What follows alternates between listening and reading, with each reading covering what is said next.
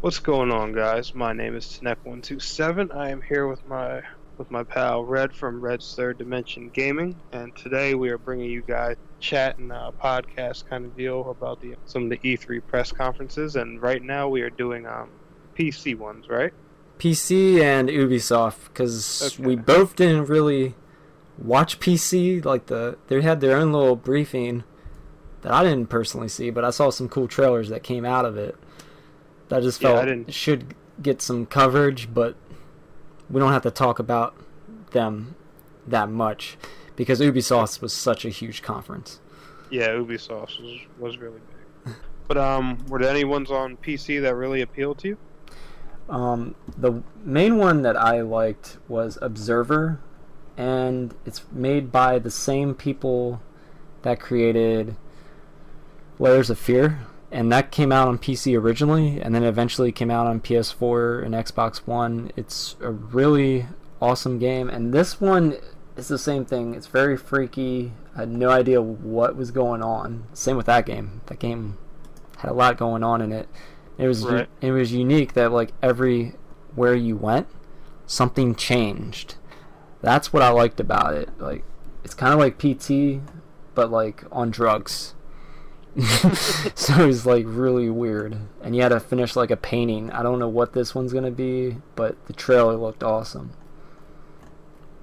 Another one that I liked was Tyranny, and that gameplay trailer. Yeah, this game looked like it kind of played like Diablo or something like that, an over-the-top game. It's made by Obsidian. They worked on some games with Bethesda before. It looked intriguing to me. Okay. And Um, there was another game, Lawbreakers. I'm not sure if this is the game made by Epic or not. Do you remember this game at all? yeah. Is this the Epic game? I think it's by Epic Games. That's the It's a shooter. yeah, the hero shooter that's Mhm. kind of like Overwatch on To crack. me, it looked like Overwatch, but better. I Yeah. actually like this one. Looked cool. Yeah, it doesn't look bad. I will say it looks pretty cool. It does ditch that cartoony look that hmm that Overwatch has. It definitely seems like it has a bit more of a wild character base. And this is I'll the be one wrong. that Cliffy is working on, right? Cliff, from the one that was originally working on Gears of War when it first came out. Yeah, yep, yeah, that's him. Yeah, and he usually makes pretty good games. I like him. He's funny too. Yeah, so if there's any other PC games you guys know about and you would like us to talk about, or you just thought were really cool, you can just comment below what you thought out of the PC market, what was really cool that was shown off at E3. Just go ahead and just leave a comment, and we'll give you our feedback on it. So next was the Ubisoft conference, which Aisha Tyler, she's been at every single like Ubisoft conference for a while now, and she came out with the F-bomb and she was swearing and she was fun. It's Yeah. really awesome when she comes out. They always do their Just Dance intro, which that was mildly entertaining. And then they showed off Ghost Recon Wildlands. One of my favorite games of V3 right now. So what did you think about them talking about the cartel and cocaine in front of millions of people? I thought it was very entertaining, but Ghost Recon Wildlands. When I look at it, have you played any of the Army of Two games by any chance? Yes, I have. I've played both, and I like the Okay. first one a lot. Yes, the first one was definitely my favorite. Did you get a chance to play the Devil's Cartel? I played it. I played it the whole way through on 360, and I played some on PS3. Okay. It's okay. I like the first one better. Yeah, definitely. To my opinion, Wildlands is the Devil's Cartel freaking perfected. But of course, you got the 4-player co-op open world thing going on. I just love how they give you the option to take on all kinds of missions. And these graphics were amazing. Holy Yes, they were. crap. They released a 4K trailer, which most companies don't do that. They release like 1080p, 720. This was released in 4K and it looks beautiful. So I'm assuming it's going to look gorgeous on PC. And if the consoles can do 4K, I have no idea what they're capable of right now. But if they have 4K when this game launches, it's so beautiful.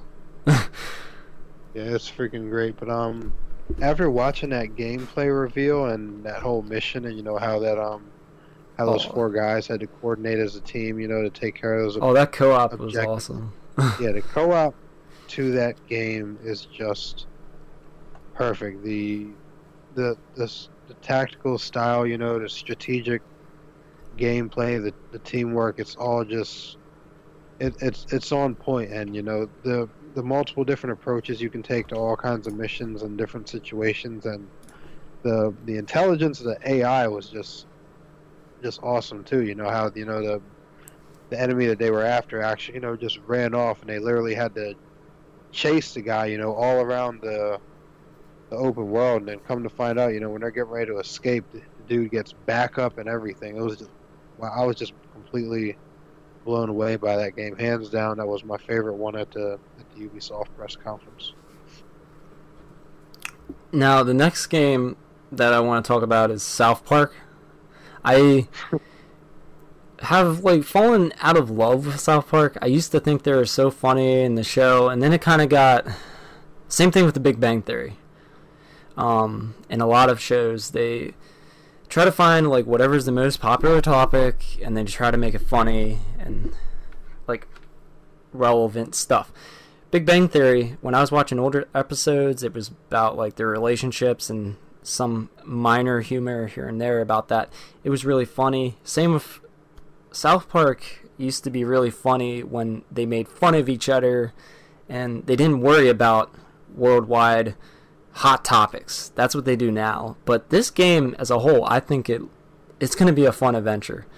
It takes place after the first game where, spoiler, you become king of like whatever that was, like a fantasy realm one, and this one you're trying to find your own alter superhero ego. So this one's all about superheroes. Oh, and okay. Did you watch it at all, like the press conference on this part? I watched some of it. I didn't get to see it was really funny, and like Cartman's rude and hilarious, and even to Kyle. That's what I loved about this game. He always made fun of Kyle, and Kyle always made fun of him. And they're talking about one of the adventures that you go on is helping the gay fish. The gay fish's mother get to heaven. And if you haven't watched South Park with Kanye West, they made fun of him being a gay fish. Because he liked fish sticks. That joke. Yeah, that was a really funny episode. But I really liked what they tweaked with the combat. You can now move enemies, push them out of the way. You can, your powers, you can like use like a lightning bolt attack if like there's an object in your way. Like if before you couldn't like hit someone. Now you can use like a lightning attack or something, and you can get over obstacles instead of just like not being able to hit the other character. So it had some neat little gameplay elements, and they kept it turn-based, which I love. And I don't think this one's restricted just to one little area. There's a lot of different areas in this game. And the final thing I loved about this was that if you pre-order it right now, you can, on Steam, PS4, and Xbox One, you can get the Stick of Truth on any of those consoles, which they weren't on Xbox One or PS4. No. So you get them free. You get that original game free if you pre-order it. I believe it's probably going to be on the network. If you can get the physical copy of this game and then get a digital version of those games, I think that would be cool too. Either way, I might pre-order it just to play the Stick of Truth on my PS4 because that sounds so cool. And it comes out in December. So at Christmas time, all these parents are going to be buying South Park for their kids. It's M for mature, and yeah, they said the F-bomb and different things. So yeah, it looked interesting. I really want to see what happens next, and this might make me like the TV show, but if the TV show is the same as what it has been last season, I don't know. But I'll just play the games instead then. Did you play the original? The original, no. The Stick of Truth? It's a really fun game. Did you ever see the South Park episode? It was like an hour long. It was like about Black Friday. No, I never got to see that one. Okay, this was pretty much kind of like that, like fantasy. Like Kenny turns into a Japanese princess and different things. This is kind of like that realm. It's the fantasy realm, and that one was cool. And they have different adventures. It's really cool. And you're the new guy. And this one, you can even create like your own superhero, like what you're gonna look like, what abilities you have. Like you could be super fast. Was what I think they showed off on the thing, which was cool. I like that. Nice. And then Mysterion, and he gets pissed off at Cartman or the Coon. But yeah, there's some fun stuff in there.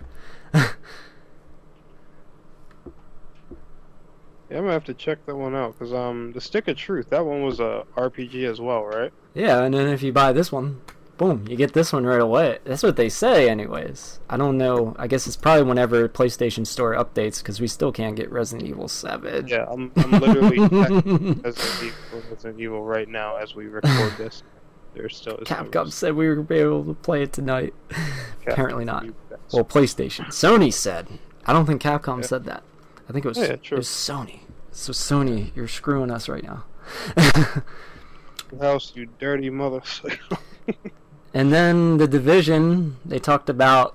This is where I tuned out in this conference about the Division. I just didn't care. They talked about it again. Like we already heard about it in the Microsoft conference. So they talked about it again. They showed some trailers and different things. After that, they showed an Eagle Flight, which I thought was pretty cool. This is their first VR game they showed off.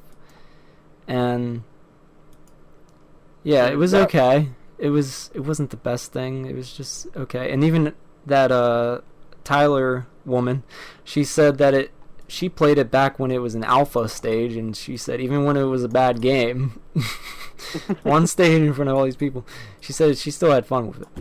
But yeah, it looks okay. What did you think about the VR stuff? The Eagle one I had actually missed, but I'm currently looking at the.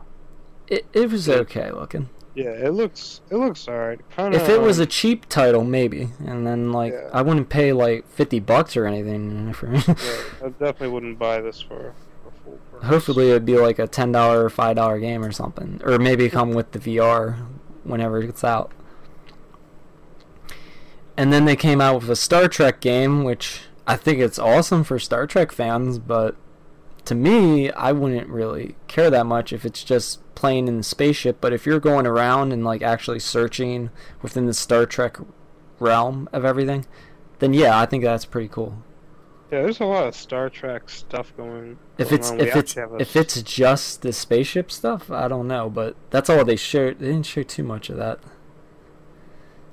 From what I've seen, I was watching on and off, but what I saw was from the spaceship, and they had the original Star Trek guys on stage, and they thought it was awesome. So the next game was For Honor, which this game I thought was awesome. A lot of people were comparing it to Rise, but I thought this, like, they showed the 4K. They showed a huge trailer. Oh, this was the 4K trailer. I don't even think Wildlands was the 4K one. This was the 4K one. This one had a 4K trailer, and this one was really, really gorgeous. And I think it looks cool. It's kind of like Assassin's Creed mixed with Rise, and maybe God of War, the new God of War. But yeah, this one looked really cool. But yeah, it was definitely a gorgeous looking game. I like the environments, the textures, so that trailer actually was in 4K? Yeah, there's a trailer for it in 4K if you look at I think it's on Ubisoft's. You have to look up Ubisoft specifically. I think it's either the trailer or the gameplay video. One of the two, I think, were 4K. Yeah, I did notice it looked exceptional. But they show like the water, him drinking out of the water, and the water looks real. Like the dirt looks real. Everything looks really good. Like the characters don't look as real as like the environments, but the environments look amazing. It's fantastic. I'd say that game looks better than Uncharted 4, and that's like one of the best games I've seen, just graphically. But I don't know, the gameplay isn't going to look as good as the cutscenes, cinematics. And then they showed some stupid game, Grow Up, instead of Grow, like the sequel to Grow Home. Did you play that on PlayStation Plus? Grow Home? No, I actually never got to try that. I hated it, but maybe some people did. They liked it. I don't know. It didn't. I hated it. But they showed some of that. It's called Grow Up. It's a sequel to that game. And they showed Trials of the Blood Dragon. I was hoping for maybe a new Far Cry Blood Dragon, but they mixed it together with Trials, which they're like the little four-wheeler dirt bike side games. And they mixed it with the Blood Dragon and made it cool looking. That was neat.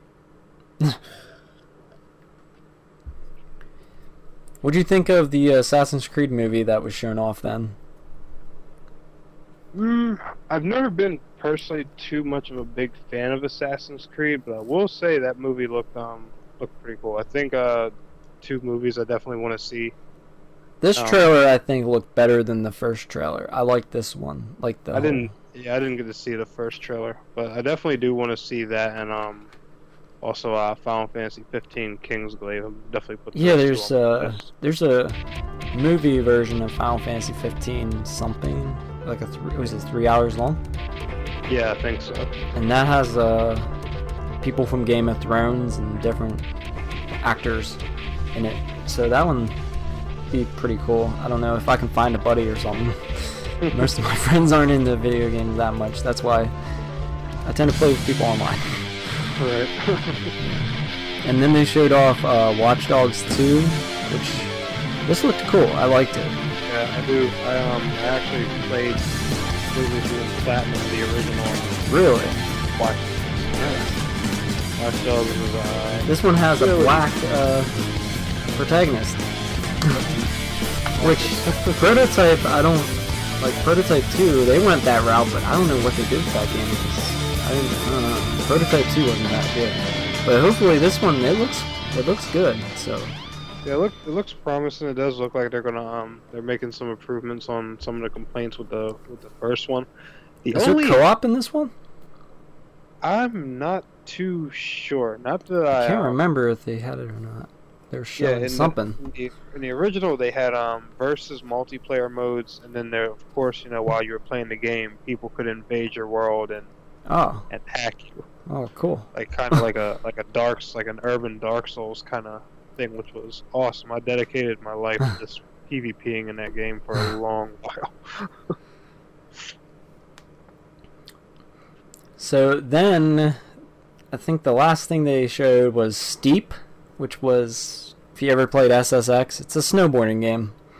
Okay, that's what Steep was, because I saw trailers for it, but I didn't exactly get to see what Steep You're like, what is this? Yeah, it's like it has skiing, wing gliding, snowboarding, and parasailing.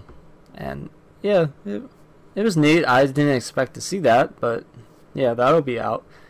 It'll probably be like SSX. Like SSX dropped to $40 real fast, like after a month or so, and then it dropped even lower. So this will probably do the same as that. It's a very small audience for that type of a game, but yeah, it looked okay. And my favorite thing out of this conference was For Honor and South Park. What did you like the most? Did you like the Ghost Recon? I'm assuming. Oh yeah, Ghost Recon and Watch Dogs were my 2. But they didn't have a whole lot of like horrible things in this conference. A lot of it was good. Yeah, the Ubisoft's conference, I definitely liked it a whole lot. Very solid, and this is I'm going a little steep here, but I'm going to honestly rate them a solid 9. That's what I was like gonna rate them too. like their game variety. They showed, the stuff that they've been teasing the most. Their most two anticipated games were our Ghost Recon. I was gonna say the Division, but that's already out. They did update people on the Division because even though the Division hasn't had the greatest time, it still does have a pretty heavy fan base. So the fact that they're still displaying that during their conference is great.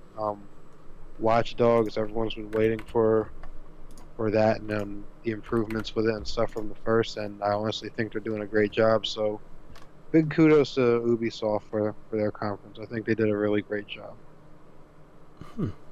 Yeah, I thought they did a great job. I would give them a 9 as well. They showed a lot of variety, a lot of new gameplay, and a lot of new content. And I wasn't expecting, like, for Honor, I wasn't expecting that game at all, unless they already showed some of it before, but that was the first time I've ever seen that game, and it was amazing. And they showed some VR, like what the future of gaming. Hopefully it's not a phase, and it gets cheaper, but like a lot of the motion control stuff phased out real fast. I'm hoping VR sticks around and gets better as it goes on, and then cheaper so that I can buy it, not just like the rich kids. But yeah, I'd give it a 9. Yeah. So that was our coverage on Ubisoft and a little bit of PC. Like I said, if you want to comment below PC games that you thought were awesome, just go ahead and leave a comment. Don't forget to like the video, and thank you for being here at Tenak, and yeah, see you guys. Later, guys.